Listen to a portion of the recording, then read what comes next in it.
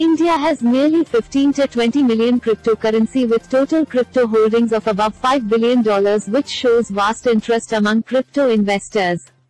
With this rapid growth, several crypto unicorns have been emerging. Estimates also highlight the possible contribution of digital assets at $1.1 trillion by 2032.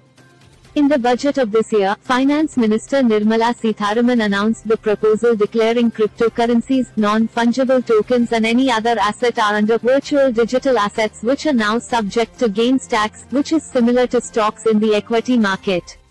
Since you will be paying taxes in fiat currency, it is important for all the crypto investors to keep a track of their crypto gains and losses of every virtual digital asset before April 2022.